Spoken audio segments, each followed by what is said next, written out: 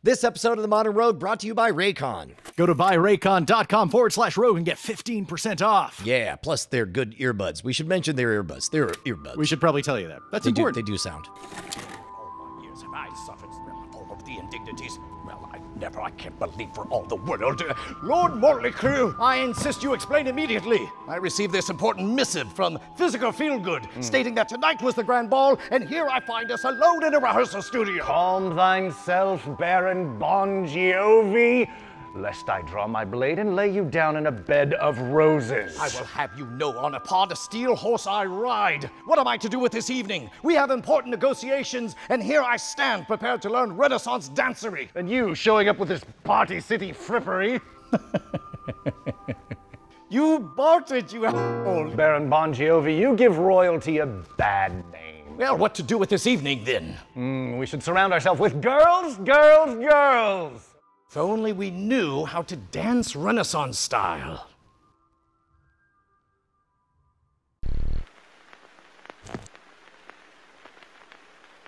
So here we are at the Austin Historical Weapons Guild with Anna Beard. You're going to teach us Renaissance dancing today. Renaissance dancing, yeah. Yeah, so, okay, I don't know Anything about this, do you? I don't. What is that? Renaissance dancing is something that was absolutely important if you were going to be at court. If you wanted to be seen, it was an opportunity to get close to your prince, your sovereign. It was an opportunity to demonstrate that you were healthy. You're bouncing around, you're showing off your well-turned calf, literally. There are actual things that they say in the manuals that we have that were written in the 1600s that say it was an opportunity to evaluate a potential lover, because in regular social intercourse, I'm not allowed to touch you or get close to you. But if we dance, it literally says you can smell and see if they have BO, if they have gingivitis, and it's a delicate way to be like, oh yeah, no thank you.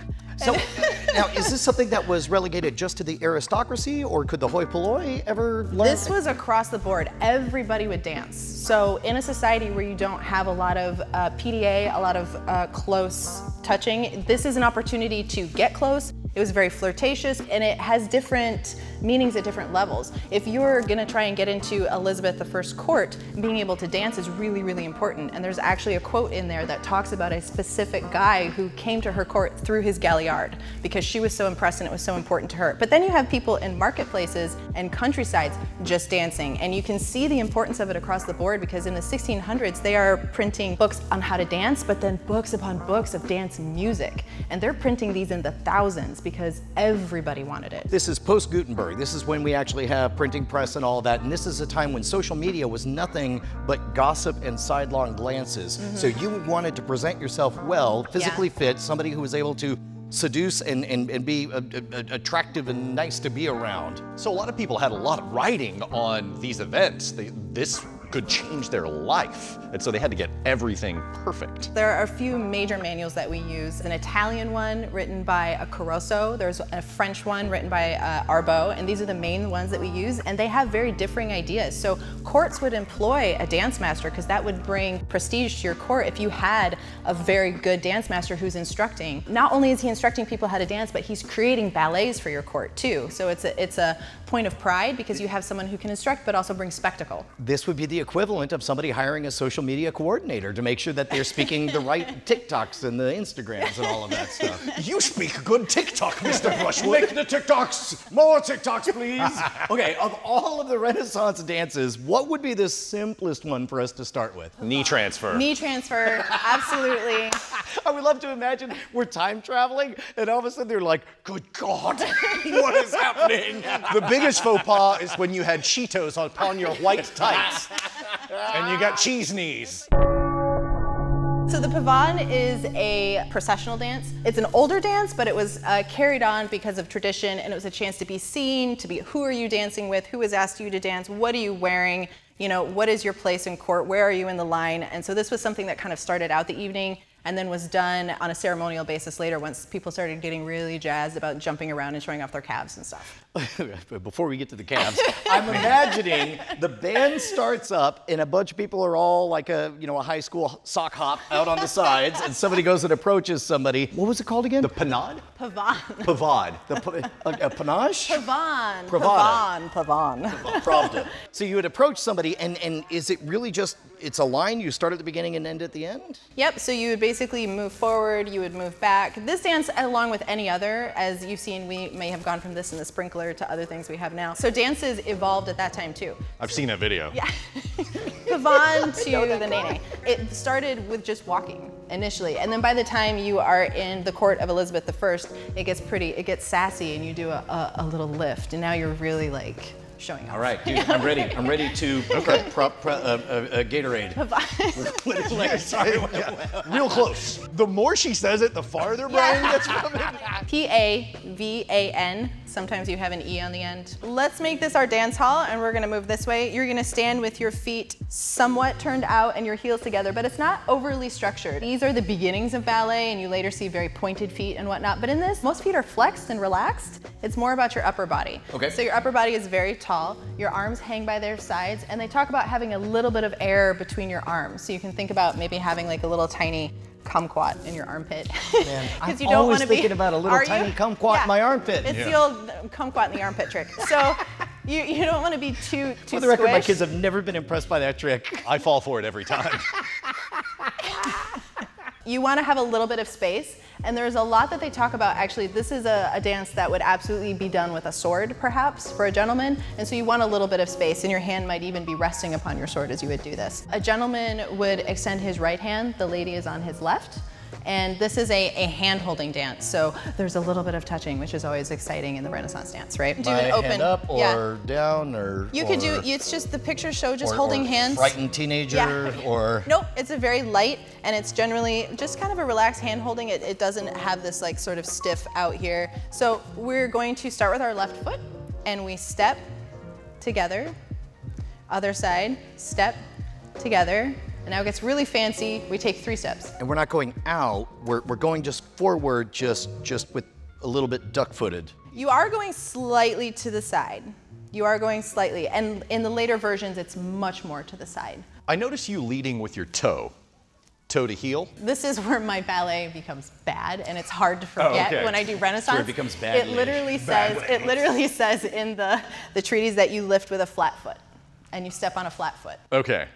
So if you see me going toe ball heel, it's probably because I can't shut off my muscle memory. I got Got it. Are we leading with our chest, or what are we projecting? As you're walking through this hall, what you might want to have like running through your head, like literally. I am better than everybody in here. My clothes are the best. Look who's on my arm. You guys are wallflowers. Isn't that cool, right? Like this is your opportunity. You're making an entrance. Strutting. You are absolutely strutting. A lot of times they will equate this to being a peacock, right? This is the beginning of the night, possibly. This is the social order. This sets up your evening. So standing tall, a little bit of space in your armpits, and we're walking up, together, step, together, and then we go step, step, step, together. That's literally the whole dance. Nailed it. God, I nailed it. We're so good at this. Yeah, See, I almost got you. This was usually done in a hall. So once you got to the end, you just beep, beep, beep, backed up and did the same thing. Oh, really? Yeah. You just back up and do it again? You back up the steps. So once you get here, if you're like, oh, I ran out of room, then you would go step together. You just keep, it's like a slot dance. You just keep going back and forth along your hall. Let's go ahead and try that again. You're being very tall. You might have they actually do talk about swagger. They use the word swagger. There's a little bit of hip. You know, you're not so much as like John Wayne, but as you walk, they talk about like taking that hip forward. So there's a little bit of turning in the body and lifting the chin, and you naturally get this sort of more dignified rotation of your body. Yeah, so let's try that again. So starting with our left foot, and we step together, step together, and then the 3 steps, 1, 2, 3, together. That's it. That's the whole thing. I was too focused on the swagger, not the precision. Too. I don't see See, any this is the difficulty. Yeah, This is the difficulty of court dance, right? You have to be thinking about all these things. Not only are you having to keep a hold on that physicality, what am I doing with my body? But then there's also the political going on, right? Like who's watching me? Who's over there? Who's, I want to know what's going on. And so it becomes a very layered, complicated experience. All right, what's next? Well then, let's get on with it, shall we? Lord Motley Crew, you know I hold you in the highest regards, but we must resolve this trade dispute. Might I suggest a dance-off, sir? Right here and now? What better time? Once you do your first dance of the night, you set up social order, whatever, everyone gets a good view of the room, everyone knows what everyone is wearing. There is a dance called the Galliard, and this is like the flashy dance. This is the dance where you are demonstrating, like, look how, you know, I have stamina, look at my dexterity, look at my beautiful legs, look at my flashy moves. Wait a minute. So if I'm thinking of it right, the promenade? Pavane. That one. The pavane is basically look at how I present. Yes. But I know what you're asking. Do I have what it takes in my DNA to make good, healthy babies for you? Yeah. Step Exactly. back. This is the breakdancing. We're in the breakdancing. It's a mating ritual. Yeah, they will say in the books, though, they try to steer people away from that, where they're like, well, you don't dance just for pleasure. You dance for purpose. You dance to demonstrate your ability. You dance to gain political advantage, but don't dance because it's fun. You dance to demonstrate your ability to provide pleasure. You could interpret it that way.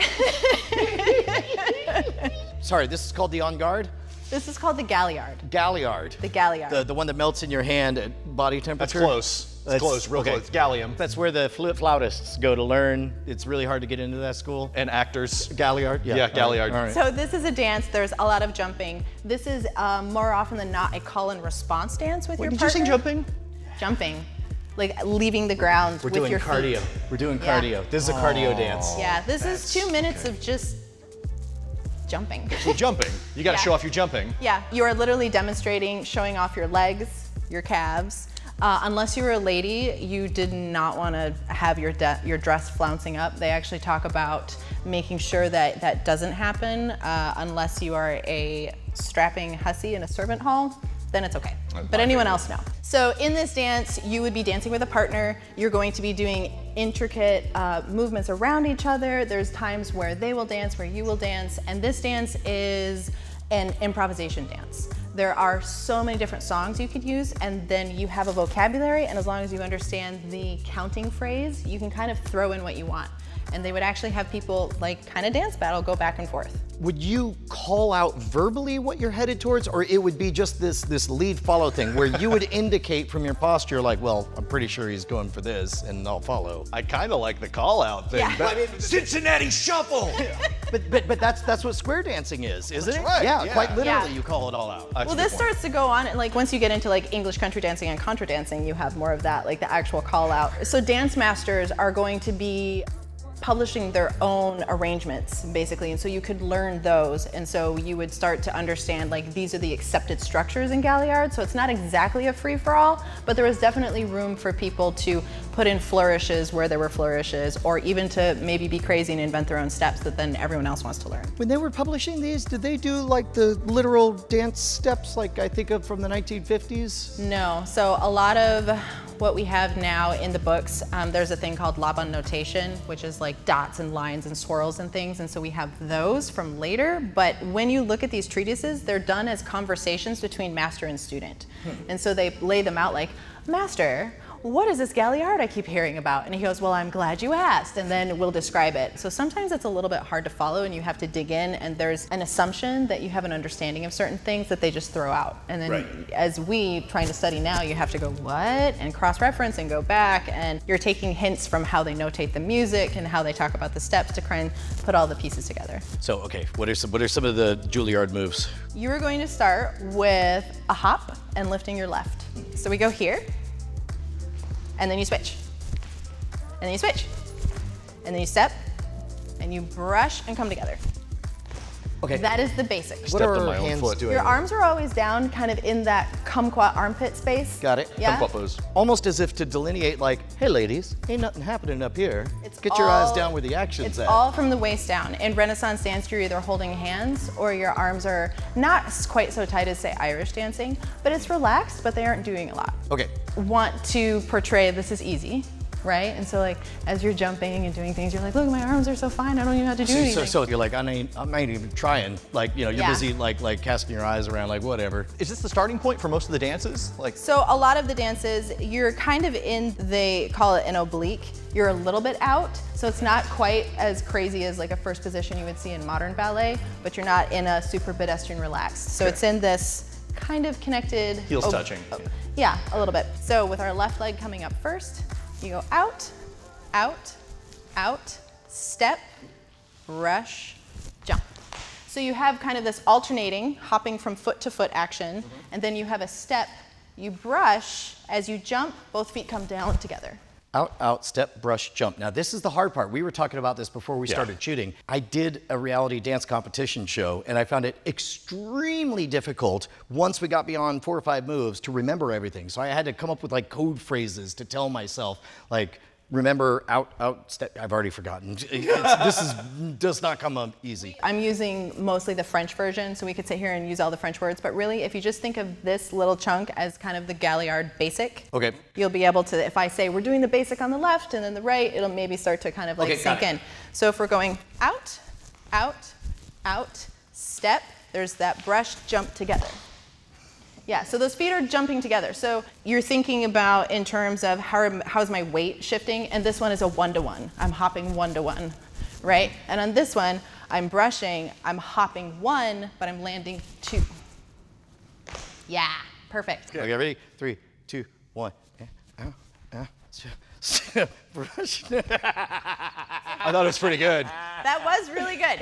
This is like, these are things that people would study and train for a long time to get to the point where maybe Queen Elizabeth is saying, do a Galliard with me, or I want to see you do a Galliard. Like, you are going to be a pretty trained, sassy, graceful dancer at this point. It's got to be automatic. So I'm going to have us do a quick little exercise to kind of get us a little loose, because the biggest thing is people start doing this kind of hopping because you have a flexed foot. It's ingrained in us that we want to flex it so we engage our quad, and once you engage your quad, you kind of take away your jump ability and you're here. This is going to be kind of goofy, but it gets you there. If you just kind of like loosey-goosey skip and just skip, yeah, and just not worry about what's happening. My kids think I'm really cool on the YouTubes. Yeah.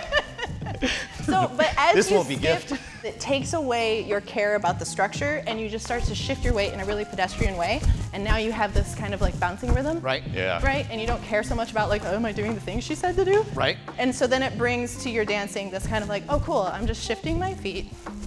Okay. Oh, I feel it. Starting with our left out. Ha, ha, ha, step, and.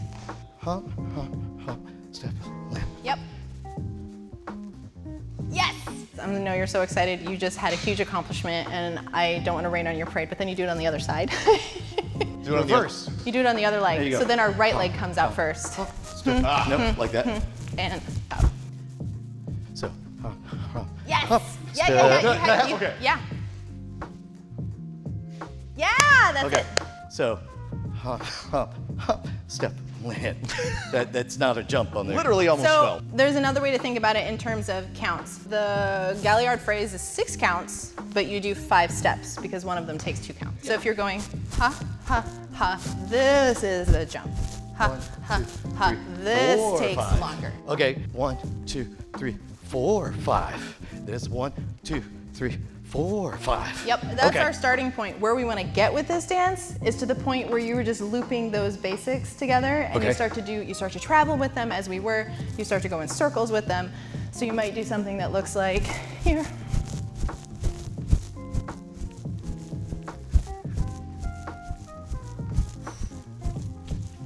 So you just keep doing that forever. Are they drinking while this is happening? Of course they are. And you're not really dragging. I was exaggeratingly doing that. So it's really small. I'm pushing my leg forward a little bit, and there are lots of different interpretations of how big people do their feet. I wanted to keep things basic for you guys today so you could really learn as much as possible and have fun. There are versions where people will interlace their heels and stuff, so you can get really flourishy and fancy. But it's very small. You aren't doing really big jumps with this. There are some that get out there, but those are when you're having your flourish moments. So the basic of it is really, really like you're only coming off the floor maybe a little bit. What are your hands doing? Are we near each other and then doing it? Or? So during this dance, there are times when you're holding your partner's hand, and there are times when you're apart. So in the version that I have for you guys, you would start going the same direction and holding hands. And then we would at some point separate, and we're gonna face each other this way, and then it becomes a little bit of a call and response. Like you do a thing, and then I do a thing, and then we go back to doing that basic together. Wow. So some of the moves you can do is like a pirouette. So you might step and turn amongst the jumping. You can do that in the air and take it into a jump, and you can jump in the air. There is a move called a cabriole where you're taking your feet, really flashy little quick slicey jumps. There's one where you can come up and you kind of like, look how virile I am. I can do this big giant jump. And these are all integrated into the little hop? It would be a case of what structure are you choosing to do in the Galliard. So you do your basic. I might face my partner. During my flourish moment, I'm going to choose to do this jump, and then they would have an opportunity. So it's kind of component. Like, I know these things and I can interject them at the appropriate point. What's sort of the upper limit as to how sassy you would be able to get during one of those moments? When you start linking these things together, so instead of like using a basic to go in between everything, if now in phrases of 6, you're choosing to do like, I do this, and then I do this way, and then I do it on the other side, and come back, and so now you're starting to link flourishes, and then you would go back to that basic. This is the equivalent of like starting back flips and then just keep doing them, and you're waiting for them to take a break and then they don't? Really, really elegant and graceful and impressive to see like a lord in his tights, like really kicking his leg out and staying on tempo. Everything we're doing, I assume everybody from your grandmother to your niece knows some version of all of these, but what is there a lambada of the Renaissance age? The forbidden dance. The forbidden dance.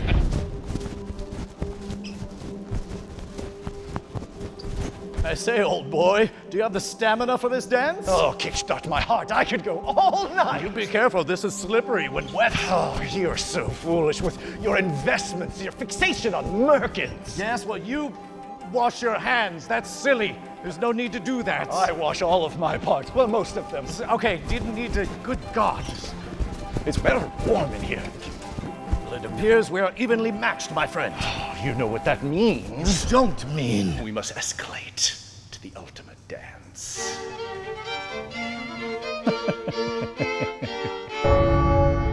Okay, so there is a dance called the Volta, which was really, really popular with Elizabeth I, which is why it was acceptable to do, because the Queen thought it was good, so everyone was like, well, if it's good enough for the Queen, it's good enough for me. But there were a lot of people that thought it was distasteful or lewd, because you actually wrap your arm around the lady and you get to place your hand at the front of her corset. A middle-aged merchant, well-to-do person wouldn't have to know this, right? He wouldn't have to, but it depends where you are. So in the everyday dancing, people are going to want to do it because, oh, touching, right? And then at the higher level, if this is the Queen's favorite dance, no matter whether you think it's lewd or not, you're probably going to learn it. Do you maybe lure the Queen and get her attention with something like, I don't know, Gangnam Style? Or, inventing the robot? You do your Galliard style, she's impressed, and then you get to touch her and do the Volta. That's how it's done. Are you ready? I'm ready. Are you ready? Yes. In the words of Two Unlimited, are you ready for this? I am ready for this. You don't look like you're ready. I am prepared. Then let's begin. Kumquat pose. Let's Hit them with the... No, you that's not hit right. them with a tasty groove. I remember that part distinctly. Someone mentioned a worm. I'm sorry, excuse me. This is a closed rehearsal space. We're settling trade disputes. If you don't mind, we're just Very going important. to... Oh, good God. What are they doing? Oh is my. We learned this one. The Velacruz. Is it the Valero? The Velasquez? She was in Aliens. Aliens was Velasquez. Was the tough one. This Vasquez. Velacruz. Velociraptor. They're doing the Velociraptor. Vitruvian. I knew it. My God, I've never seen such footwork. Oh, it's like butter poured on sunshine. It's like a thundercloud emanating from a falcon's It's as though George R.R. Martin finished a book. It's making my breeches tight. They're always tight.